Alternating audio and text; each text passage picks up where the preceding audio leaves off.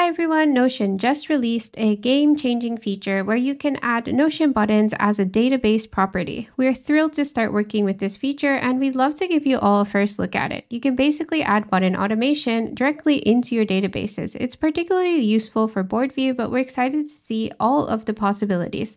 If you find our video useful, be sure to like, subscribe, and turn on the notification bell. So let's dive right in.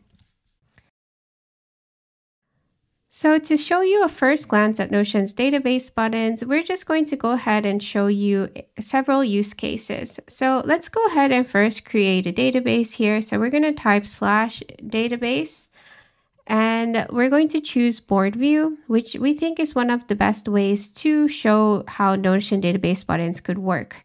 So let's go ahead and add plus new database. And this is going to be, for example, a sample projects database. And let's say that each of these cards is a project. So we're going to name this project 1. And we're going to add a property called person. And it's going to be called approved by. So let's say that you want to add a button here that would automatically approve the project and it would also mark it with the person who approved it by. So now this is totally possible by adding a button. So now you can add a new property, button. And as you can see, it's a new feature and we'll name this approve. And when someone clicks on this button, we want to edit the status, first of all, to done. And then we want to edit the approved by, and we want to replace it with the person who clicked the button.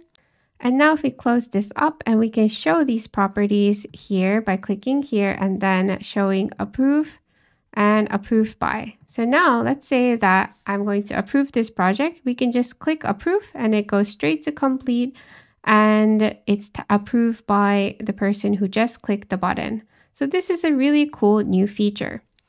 The other way that Notion explained these database properties is by showing that you can add a task directly inside of another database, for example. So we can type /database and we'll choose a table view for this one and plus new database. And let's say this is a sample tasks database and we're going to relate it to the project. So we're going to do relation.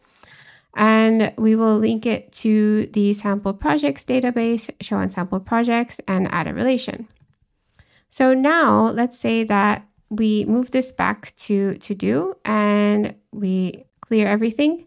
And let's say that we're going to link this with project 1 and this is called task 1. So now we can go to project 1 to see if it's here and we can choose to show this as minimal.